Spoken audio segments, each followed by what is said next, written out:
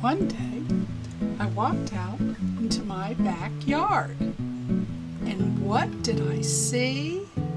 The biggest, the fattest raccoon I had ever seen.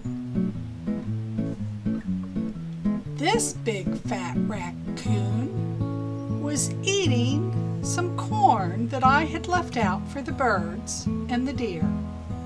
Never expecting to see a raccoon. So I sat down and I started watching this raccoon. He was so busy eating that he didn't even mind me sitting there. This was a big raccoon. I had never seen one so big.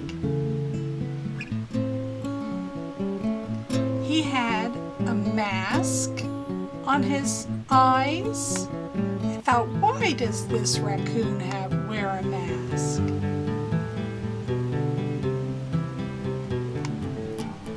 He must think that I can't see him with his mask on.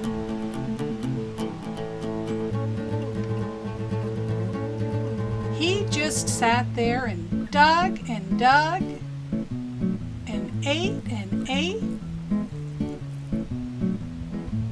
I thought this poor raccoon, he must not have eaten in a long time, but then I looked at how fat he was. And then I started thinking, maybe this was a girl raccoon. And maybe she was so fat because she was going to have babies. Oh, and look. I could see just for a minute her big fat stomach. That was a mama raccoon. I thought, well, one day she'll come back with her babies and let them eat some of the corn.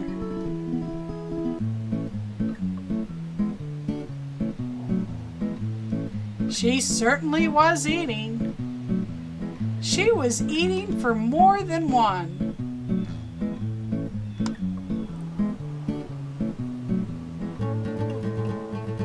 Look at her shoveling that food. She has little hands, just like she holds the corn just with her little hands. Uh-oh, I think she sees me.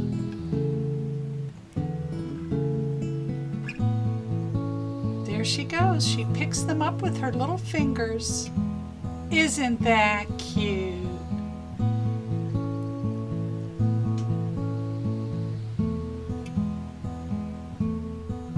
I think I'll name her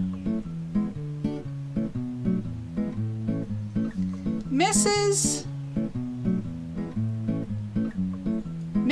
Fat Raccoon.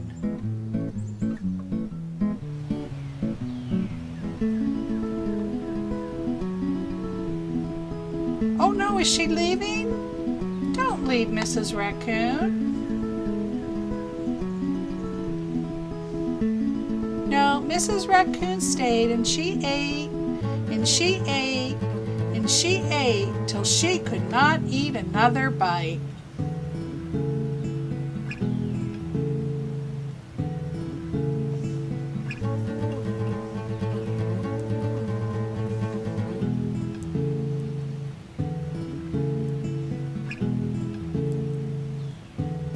Well, Mrs. Raccoon, we'll be waiting to see you come back with all your babies.